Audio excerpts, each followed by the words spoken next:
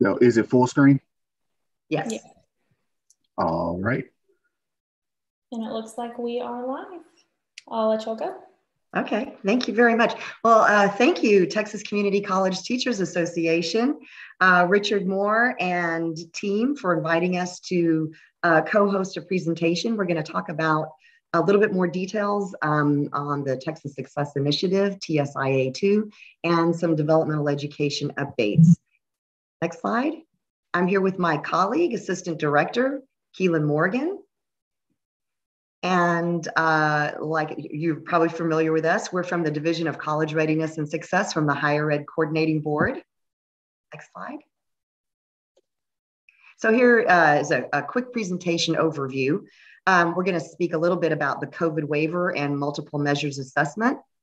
Then the TSIA2 implementation updates and some coordinating board updates.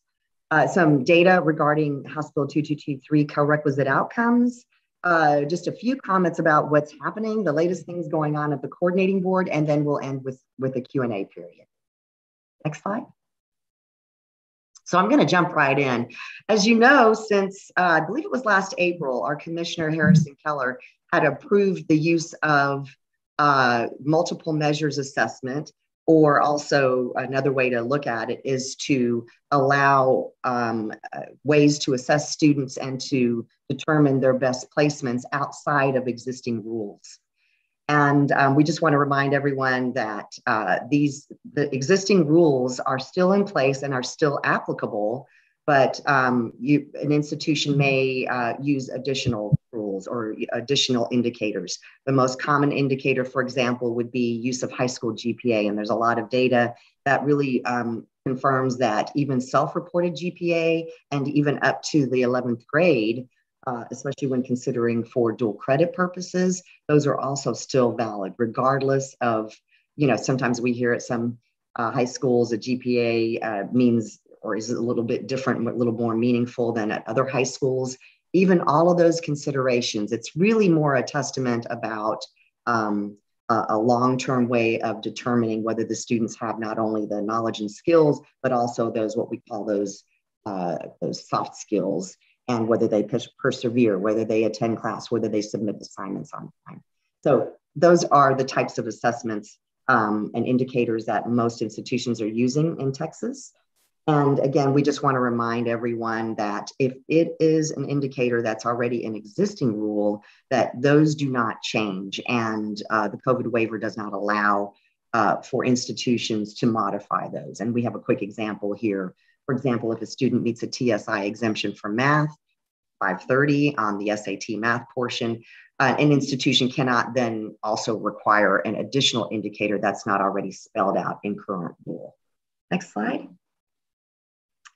So when we talk about multiple measures, placement and assessment, we are highly encouraging institutions, if you have multiple indicators. So even if you have a TSIA score for a student who does not meet the benchmark, of course, if the student meets the benchmark as before, as prior to the COVID waiver, that student would be considered college ready and should be able to go in any college level, entry level college course without any further restriction. But for those students who don't meet the benchmark, whether you have a score or not, we really encourage institutions to use whatever other indicators that will result in the student's highest placement. Next slide. So the one thing that we have learned, we've heard this term, this phrase, this term over and over, one size does not fit all. And that is absolutely also true when we talk about placement of students. So the best way that we think, especially in terms of addressing equity, is, and the best way to address students' range of knowledge and skills is to vary the co-requisite options. So what we call on the left here, we've got examples of a minimal intervention. These are for students who are near college ready. Now, what does that mean? Faculty at your institutions should be able to determine what that is. For example, we recommend a placement within 4 points of college readiness, because that's the standard error of measurement when we talk about the actual assessment. So that would be one indicator to classify a student as near college ready. 1 to 2 maximum SCH in the form of NCBOs. That's what we really think is the best practice because those are the most flexible. And remember, if it is a co-requisite, you still have to place the student in something in addition to that college level course so that the student does have those 2 enrollments. Now, whether you charge the student for the support enrollment, that's completely up to your institution. Now, again, whether you charge the student is up to you, but remember, whether you charge the student or not, you can still submit for funding for that intervention component, and of course for the college level portion as well. So with NCBOs, again, with this minimal intervention, we really try to focus on technology-based support, supplemental instruction, tutoring, and especially those interventions that are already there and available, not necessarily building something new, maybe adding more time where it's available, especially for our adult learners on the weekends and in the evenings. But really the key there is having the college level faculty track the student to ensure that they are engaging in those minimal interventions and also making sure that they have a learning plan so that they're really targeting what they're doing during that tutoring and supplemental instruction time. On the right-hand side, you'll see an example of a more robust intervention, and these would be appropriate for the least prepared. 3 SCH, ALP is a real common example, very, very, highly researched. And then, of course, another option would be a DE course. Next slide. So specifically with math, we do have some placement recommendations. So this is for the student, and by the way, CRC stands for College Readiness Classification. That's basically, when we think about the TSIA, we're thinking about the first 20 questions of the assessment. So after that first 20 questions, the student does get a result, if you will, and if it's lower than 950, 950 is the benchmark. If it's lower than less than 950, then the student does go into one diagnostic. There's only one now with the TSIA2.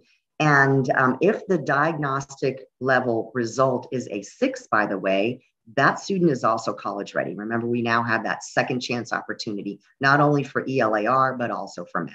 So the 6 would be college ready. Now, diagnostic level 5, of course, in code and in rule, that placement must be a co-requisite. However, what we're seeing is many of our students are also assessing at the diagnostic level 4. So what's happened is things have shifted down a little bit. Now that the 6 is college ready, things have shifted down. And so we highly recommend for your institution, especially those students in non-algebra based co-requisites, to consider a co-requisite, again, for a student with a diagnostic level 4. And also for those in algebra based co-requisite, consider using perhaps another indicator, maybe like a GPA indicator, to see if a co-requisite algebra-based option would be the best for the student, assessing at level 4. So technically, the level 4 students are not mandated to go into the co-requisite. However, we are tracking that very closely. Next slide. So, so far, what we've seen is we've got assessment results. And this, I confirmed, Keelan, that this is results from launch, which was January 11th, 2021 through March. So we had approximately 66,000 administrations in each subject area. The outcomes, we've been hearing some comments and some feedback from the field that it seems like fewer students are meeting the benchmark. And actually, that when we look overall at the results, we say the outcomes mostly align with the previous version. That's roughly 35% in ELAR and roughly 23% in math. But what we are seeing is for those who don't meet the benchmark, a higher number are assessing at diagnostic level 4. And again, as I mentioned earlier, we are monitoring this very closely on a monthly basis. We're having meetings with College Board researchers and psychometricians, and we're going to be watching this very closely, especially that diagnostic level 4 to see how students who are still placed through a co-requisite in a college level course, how those students perform. So that's definitely on our radar. Next slide. And then I just wanted to remind everyone that we did have a board meeting, the board meeting from October 22nd, which was last fall. Two things that were on the agenda. The first thing, of course, is that we did the presentation related to the TSIA2, and the board approved those benchmarks. And of course, that assessment launched on January 11th in 21. And then the other component was that scaling of the co-requisite models to 100% of students who are at least at level 5 diagnostic. And that is still applicable beginning this fall. But as we noted, since quite a few students are still assessing at that level 4 in the diagnostic for the math, we're actually seeing a potential, we're concerned about a potential reduction of students actually being enrolled in co-requisite models. And that's why we ask institutions to really look at those other indicators that are available for use now to see if not those, that level 4 student wouldn't actually probably likely do well and thrive in a co-requisite. Next slide. So one other thing that I want to call your attention, and this is going to be at, it's actually the April 22nd board meeting, which is in a couple of weeks, or actually it's already next week.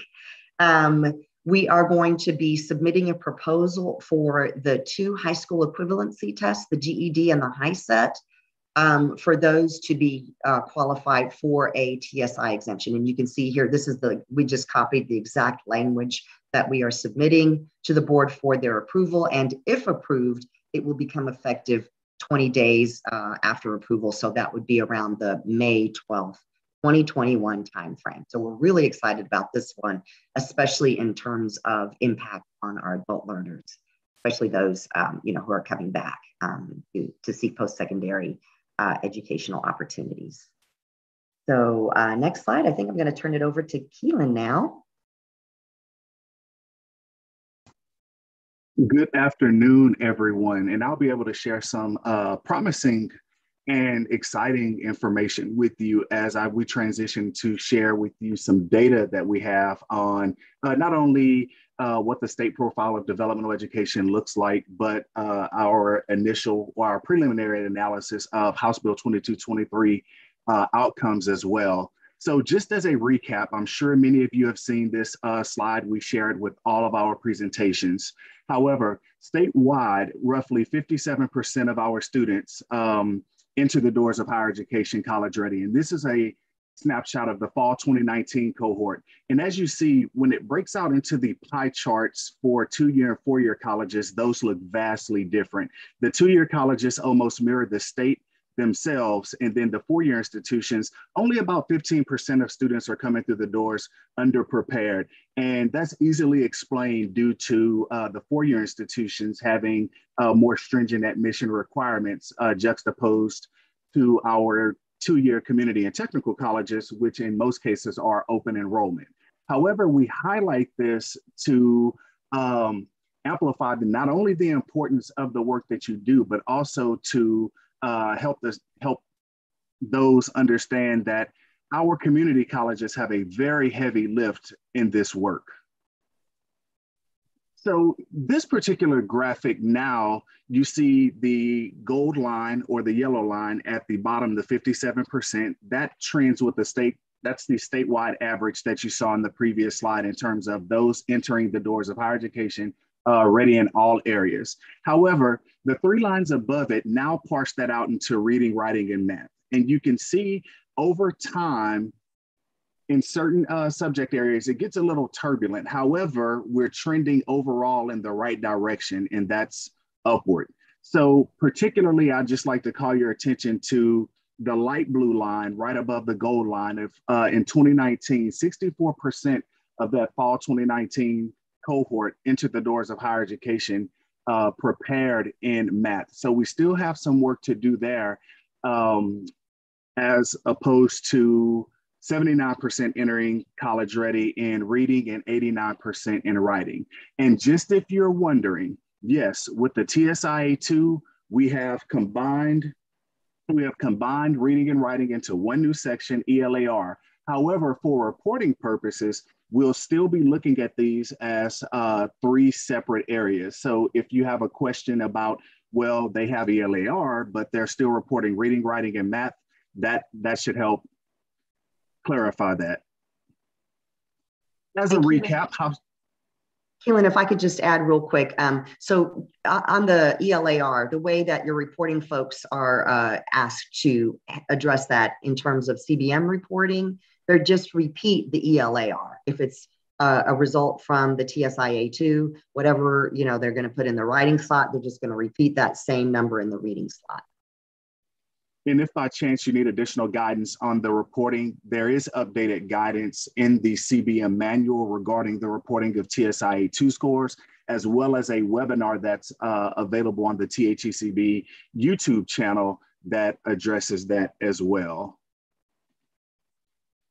As a recap, House Bill 2223 passed in the 85th legislative session, required institutions to develop and scale co-requisite models for certain underprepared students. So as Suzanne said earlier, when she alluded to the scaling now for fall 2021 to 100% for at least diagnostic level 5. So for math is diagnostic level 5, as diagnostic level 6 is now college ready. And for ELAR, it remains level 5-6 for those students that are required to be scaled or enrolled or required to be enrolled in co-requisite models. And as of fall 2021, just a reminder that for those populations, it is 100%. Now we'll delve into how are institutions doing with House Bill 2223. So this particular representation shows you that overall, many institutions met or exceeded the phased-in House Bill 2223 co-requisite enrollment requirements. As a refresher, so starting with fall 2018, it was only 25% of those certain populations that were required. It went up in fall 2019 to 50%, and then in fall 2020, at its scale for under House Bill 2223 as it was currently passed, 75%. So you'll see here that in fall 2019, overall, 69% of our institutions met statewide in math and 79% for IRW. And you see the numbers broken out there for CTCs and universities as well. And here we get to the fun stuff, because when we talk about House Bill 2223, at its very core, it's about providing students with access to those first college level courses faster. So no longer are those certain populations that are required to be enrolled subject to 2 and 3 levels of developmental education. Now they go directly into the first college level course with that intentional support attached to that college level course. So what this shows is over time, so starting with fall 2017 to fall 2020, we've seen a huge increase in the number of students that are being enrolled in co-requisite models. And when you look at its fall 2020 numbers at 80% for math and 87%, what we want you to understand is overall as a state, because I know in the previous picture, you might have noticed it's like, oh, well, some aren't meeting if it's not right there at that threshold. However, overall as a state, we're doing well with the implementation of House Bill 2223. And most importantly, House Bill 2223 is accelerating access to first college level courses for those students that traditionally would not have been able to take those courses in their initial college semester. Access is only one part of the equation. So anytime you have a mandate that requires access, the immediate thing is, well, we're forcing these underprepared students into these college level courses. Are we doing a help or a hurt? I'm so glad you asked me virtually. So here's some initial data. So outcomes related to House Bill 2223 eligible students, again, in fall 2019 after 2 semesters. And I highlight after 2 semesters because we want to be honest with the data. So particularly in traditional DE, as this graphic is represented, It shows the burgundy line is co-requisite models, and the like the navy blue line is traditional developmental education. But we know that those in traditional developmental education models or prerequisite models, they would not have the opportunity to take the college level course in that initial semester. So we're looking at these groups 1 year out. So what are the outcomes for that prerequisite model, that traditional DE model student? That's, you've had a whole year to take that first college level course, or 2 semesters. And what we see? Students in co-requisite courses meet the TSI requirements and complete the first college level courses within 1 year at higher rates than those in traditional DE models. So you'll see, particularly, and I'll highlight math, and you can look to the right for the respective numbers for IRW. For math, 64% of students that were enrolled in co-requisite models met the TSI requirements within 1 year, juxtaposed against 42% of those in traditional DE models. Why is that, you ask, Keelan? I'm so glad you asked. So with the co-requisite model, it offers the student an additional opportunity to meet the TSI benchmark. So they have their DE component that they're enrolled in, or that support course. And if the institution grades those as 2 separate grades, the student has the opportunity to meet the TSI benchmark in that way, as well as their engagement or successful completion of the first college level course. They also have an opportunity to meet the TSI requirement, again, with the successful completion of the first college level course. And then that's just the TSI side of it, meeting the requirement. How are they preparing in the first college level courses? And we're excited to report that the data thus far is promising, that for those that were enrolled in co-requisite models, that 53% of those students, again, students traditionally that may not have been placed in that college level course in this semester, or in these semesters, or maybe in this time frame, 53% were successfully completed their first college level course in math. And that could be an algebra or a non-algebra course. So we haven't broken it out. Well, behind the scenes, we've done it. We haven't formally presented the data to you yet, but that will be forthcoming, to where we'll be splitting this out to even look more granularly how students are doing in the algebra pathway versus non-algebra pathways. And you can see, even after 1 year, that only 18% of students enrolled in traditional DE models completed their first college level courses. Now, I'll let the data speak for itself on that. And again, to the right, you have those numbers for reading and writing, which is now ELAR. This particular table, and I know in advance it's a little busy, but we wanted to make sure, again, being honest with the data, you have the raw numbers. And from this, what we want you to take away is that as compared to the 2017 cohort, in fall 2019, that cohort, eligible students completed 11,832 more gateway courses in math, and 3,414 more gateway courses in reading and writing within 2 semesters.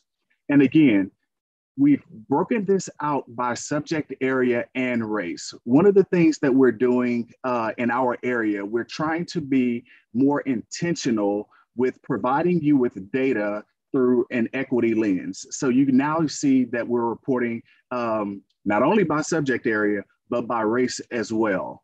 And in this next representation, it's the same data. However, it shows that all groups are showing significant gains in first college level course completions.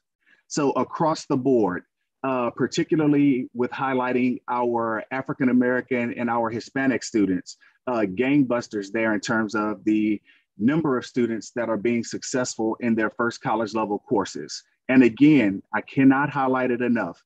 These are students that traditionally may not have been allowed to take the college level course, those deemed underprepared. So going back to the point that Suzanne highlighted earlier, looking at this data really forces us to rethink how we what we think about underprepared students and how we bucket them and the opportunities we feel that they should have or they are not ready for. So again, across the board, and that's respective to math and IRW, that we're seeing gains in the first college level course completions across all groups. Oh, go ahead. I'm sorry, could you go back to the last slide? Something else that I wanted to point out. Remember, each semester, each fall, more of our underprepared students are actually going into co-requisites, because when we started in, pre-House Bill 2223 and then fall, we only had 25% that were required to be enrolled in a co-requisite. That bumped up to 50% in the fall. Yet each year, when we look at the data, there are still gains, even though more students are allowed into a co-requisite. And thank you so much for highlighting that, Suzanne, because one of the biggest concerns with House Bill 2223 was, as we scale, are we going to see dramatic dips in the success rates of students? And that's what this data speaks to, that still with more quote unquote or more underprepared students now entering the first college level courses, that we're still seeing an upward trajectory regarding their success.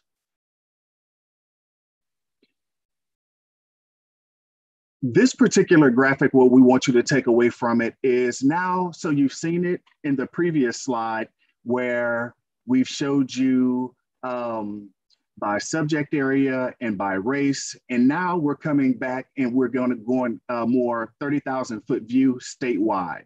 So at the statewide level, when we combine across subject areas, approximately 19,560 more successful completions than in fall 2019 for those underprepared students than in fall 2017. And again, highlighting the performance of, again, those students that are traditionally more likely to be placed into developmental education, Black and Brown students, that for Black students, 3,389 more successful college level course completions for Black students, and 10,726 more for our Hispanic students.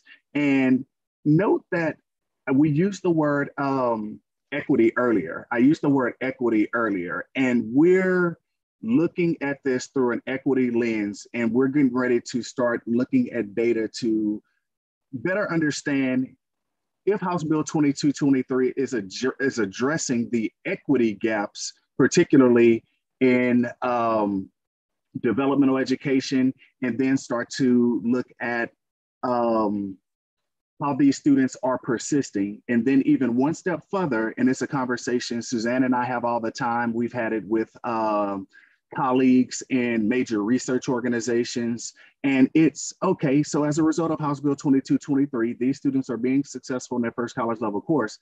How are they faring in that subsequent course? And we'll be even looking at those trends as well.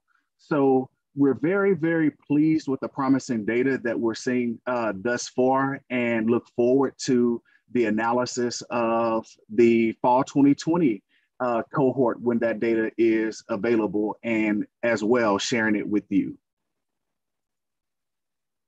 Thank you, Keelan. Yeah, so with our couple of minutes that we have left, we just wanted to highlight some of the other things going on at the coordinating board. We have a really intensive and robust effort to increase open education resources with our OER grant program. The specific focus is on building out more career technical education options and options for co-requisites. We are also concentrating really heavily on improving advising and building a statewide framework together with our colleagues at PEA and TWC, a statewide advising framework. And some key components of that is our virtual chatbot, ADVI, which is short for advisor. And you can see the the URL addresses there. And Texas OnCourse, which houses a lot of the training videos and the training opportunities and badging opportunities for our counselors, not only our counselors, but also our higher education advisors. And then, of course, we have our Texas Works internship program. Those have just recently launched, and we're really excited about that. These are going to be opportunities, paid internship opportunities for our students who are getting ready to graduate to improve and increase their career readiness. Of course, we continue to work and build out our Texas Public Higher Education Almanac, and the link is there. And then some of the bills that are being considered at the legislative session. Of course, we have our Texas Reskilling and Upskilling Initiative called TRUE, and that is efforts that include grad techs and other efforts that are really trying to focus on our unemployed and underemployed population, and especially those who do have some college credit, to bring them back to our universities and to our colleges and help them complete. Also, there are quite a number of bills, like they are every session, that either want to eliminate altogether the end of course exams, the EOCs, or reduce them to just focus on the English and the math required by federal, the federal ESSA requirements. And also several grants to support regional collaboratives. And so we're really excited. Of course, our role right now is to look at those bills and provide an analysis. And those hearings are going on as we speak at the Capitol. Many of those hearings, or I believe all of those hearings, are open to the public. So I invite you to whenever you can, to listen in and hear the debates, and to hear the testimony, both for and against a lot of these bills. Next slide. And I just wanted to again highlight our developmental-led college readiness and success initiatives. And we're getting ready to award our, to put out our grant opportunity, our next solicitation for our next round of college readiness and success models.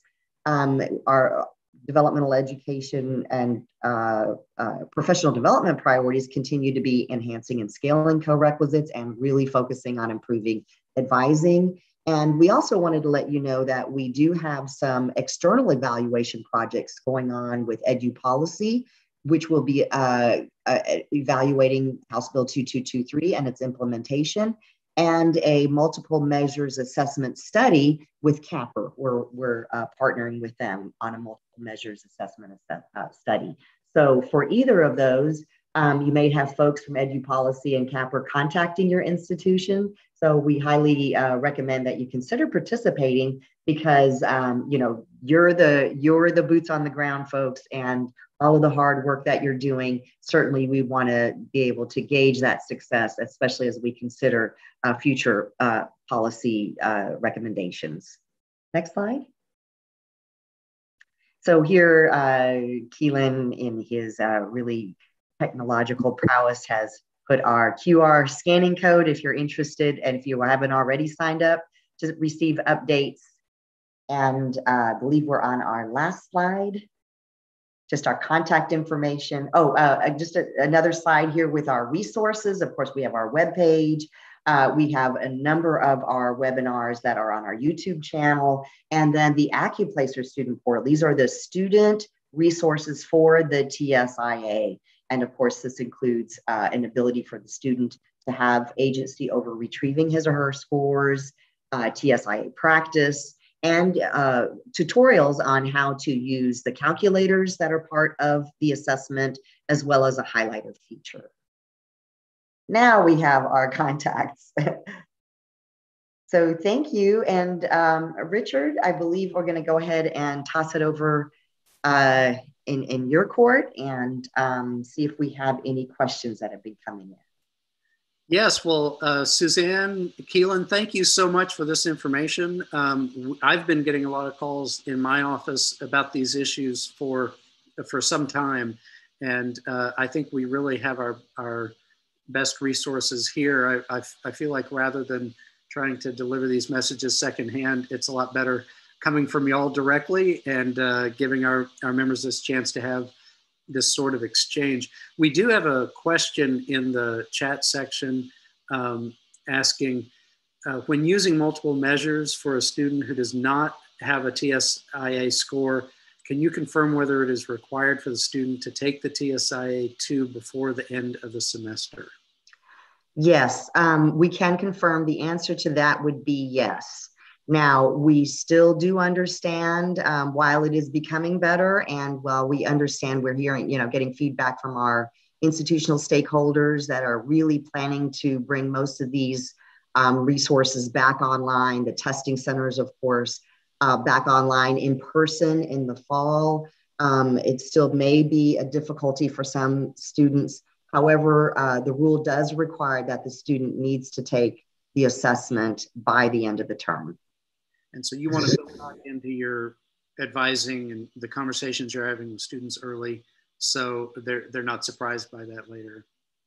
Yes, and of course we want to remind everyone, unlike some of the other assessments, the TSIA is available, and the TSIA2, of course, we use those interchangeably now. They are definitely available for remote proctoring circumstances. So even when a student is not able to come to your campus, or in the likely case, if your testing center isn't open the typical hours that they used to be, and more on a limited basis, there is remote proctoring available. Suzanne, just to further clarify the answer to that question, specifically if an institution is using a COVID waiver, because that was one of the questions that we got early on with the use of the COVID waiver.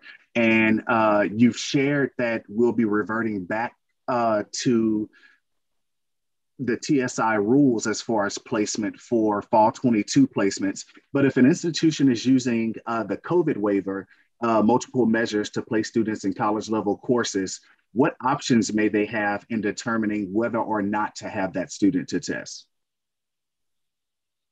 In terms of, if the student is doing well in the college level course, would that student be required to test? Oh, yes. Thank you. Thank you, Keelan, for reminding. That's a very important point. So Hillary, to answer that question in a little more nuanced way, if the student is doing well, and you, of course, you could determine locally what that means. Most institutions would count doing well as the student passing with an A, B, or C.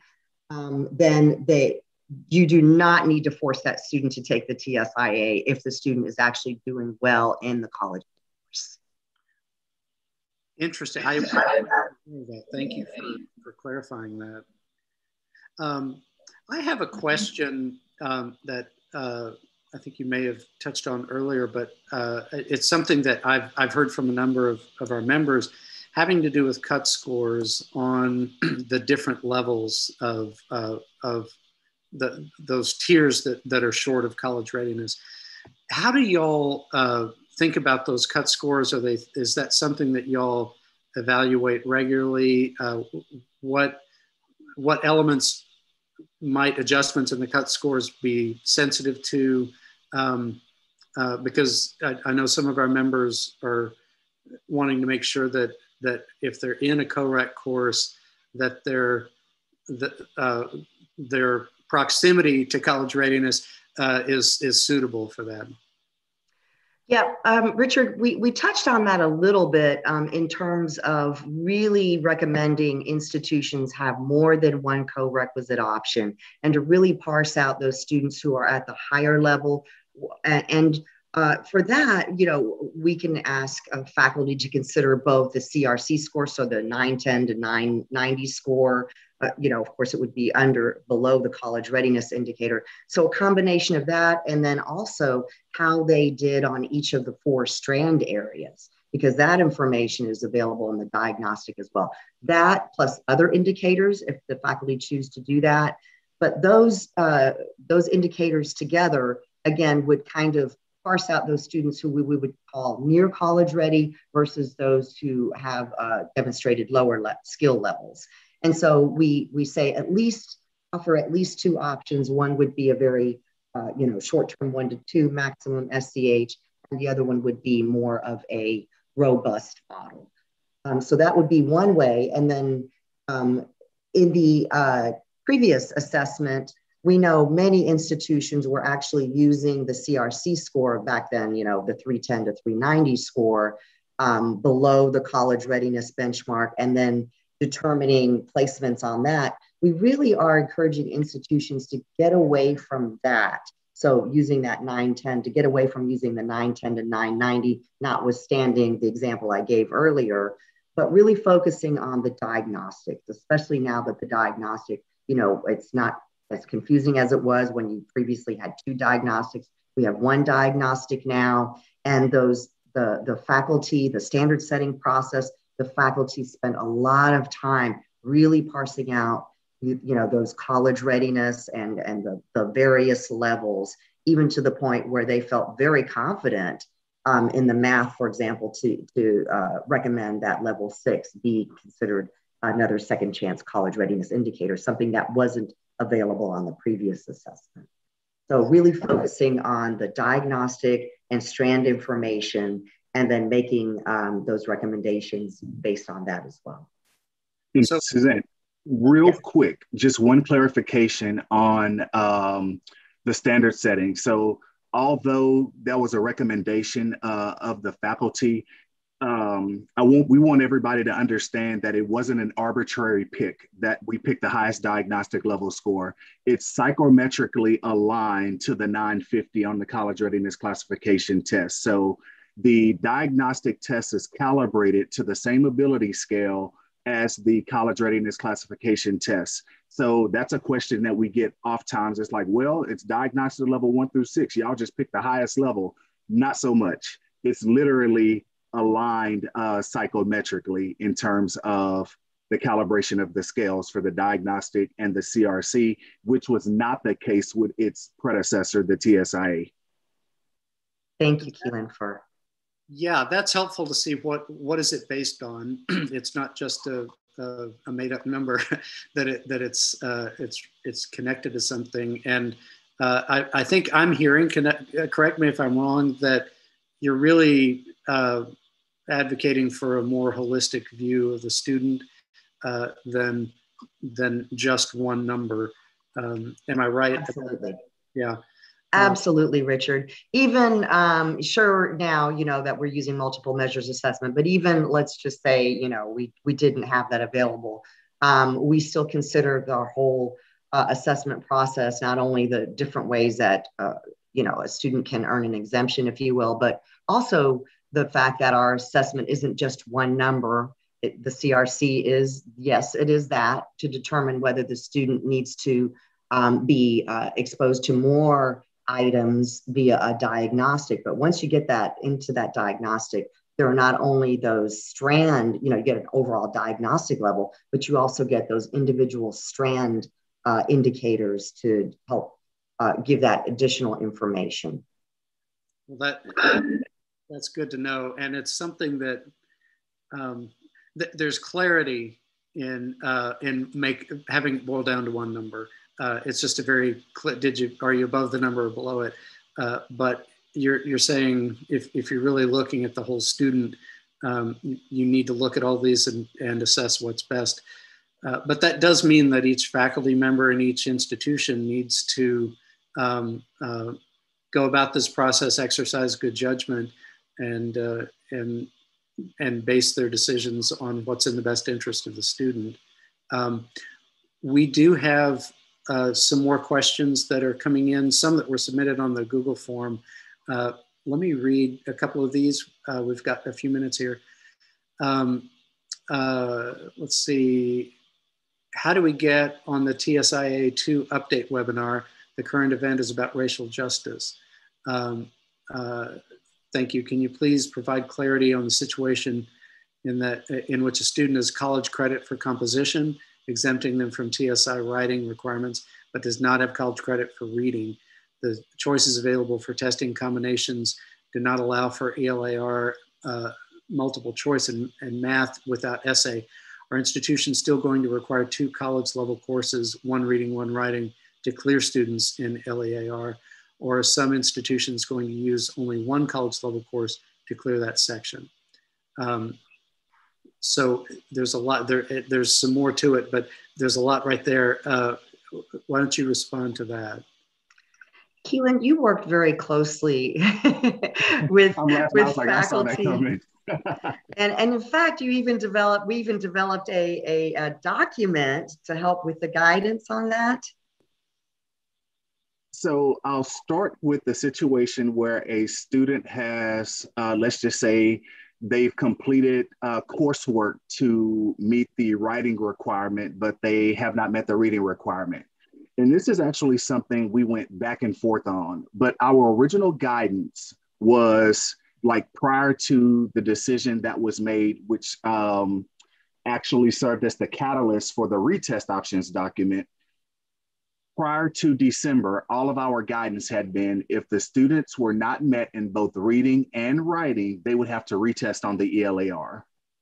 However, since there was no change to the essay portion only, and after numerous conversations, we opted, okay, let's give those students credit. However, if the student is already met in writing, the student would be eligible pending their if they met it through coursework and they don't have reading, they would have to take the full test, because in order to meet the ELAR benchmark, they need the CRC score as well as the essay score. It's conjunctive, and that's one of the pieces that we're aware of.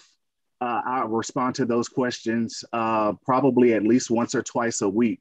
But however, if the student has not met the reading portion, understand that the institution has options. You can use their current placement scores, and if INRW as a support, it has to be integrated at the highest level and paired with the college level course. So then that's how they could meet the TSI reading requirement, juxtaposed of putting them through the gauntlet of, oh, go retest, go retest, go retest. So if in a more nuanced way for this particular question, I would say reach out to us. It's a little hard to kind of walk you through the nuances without a specific case in front of me, although you would argue it's like, well, I gave you a very specific case, but pending the options available at your respective institution to provide you with guidance on the most appropriate way to address the situation, particularly with, and we're on the fence about this statement, with the student's best interest in mind. Suzanne and I were going back and forth about this on yesterday, but to make the best decision for the student in terms of if they need to retest, and if so, what options are available to them, feel free to reach out to us. But at its very core, they're outlined in the retest options document that's on the Texas Higher Education Coordinating Board's DE and TSI webpage. Yeah, thank you for pointing out that resource, Keelan, because we tried to, think of the most common sort of standardized scenarios that stakeholders were asking about, and we included that in the document.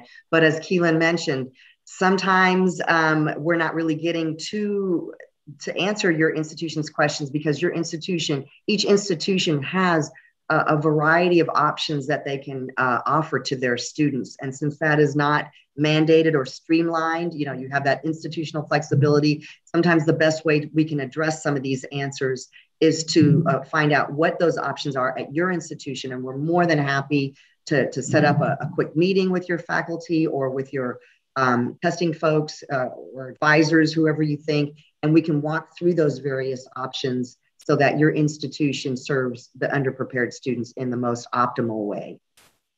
And that's a wonderful resource to be able to talk with you directly about, are we in line with what the underlying intent with all this? I think short of just more time with this, more experience with it, that's probably the best way to get to where we're all trying to be on this. There is a question here that is asking, what do you anticipate the increase in need for developmental reading and writing will be with the change in the passing essay score from 4 to 5? Is there relevant data from when the score previously changed from 5 to 4? Yeah, so actually, we are, as you mentioned, Richard, and as we talked about earlier, we are tracking very closely. I mean, the data on them as soon as the month finishes, we meet up with the College Board psychometricians and researchers, and we're reviewing the data constantly.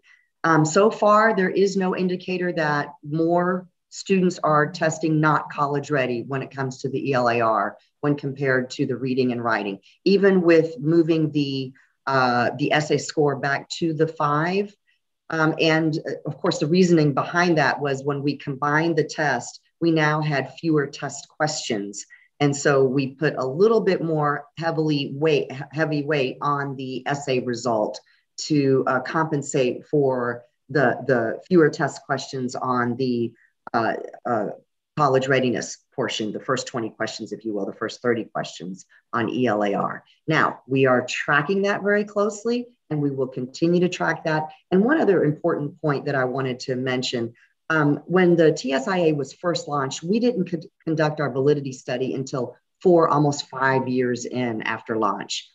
With this version, we are actually going to be conducting the study, beginning the validity study, 1 year after launch. So, and it takes roughly 4 months or so to do all of the various components and then to complete that process. So we do anticipate having the validity study available next summer. And of course, that will play a key role in making any changes to these benchmarks. And especially, when it comes to, for example, the level 4 student in math that we mentioned earlier, and also, of course, considering the essay score in combination of the new LAR portion. Well, and that I think probably adds to the urgency of that feedback loop, that if people have questions, being able to get it answered readily from y'all is probably going to give you better data after a year instead of taking years to get used to a system. So I would encourage anyone watching this webinar to take them up on this offer for conversations. So please do that. One last quick question. Do you think the College Board Bridge will become a coordinating board approved multiple measure? I'm not really sure if I'm following the question. Keelan? I believe they're referring to Texas College Bridge. Was it, say that one more time, Richard? It says Texas College Bridge.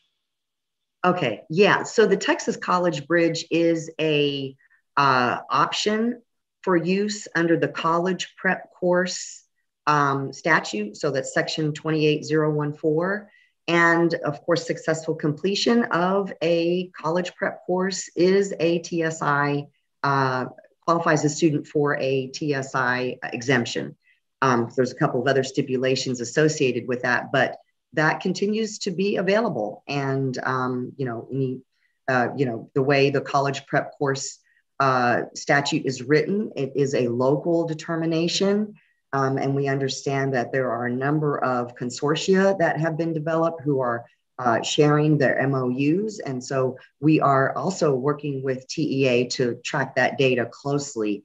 But so far, it sounds like it is a really good option for students. So we're excited about, seeing what the opportunities are for students with regard to the Texas College Bridge.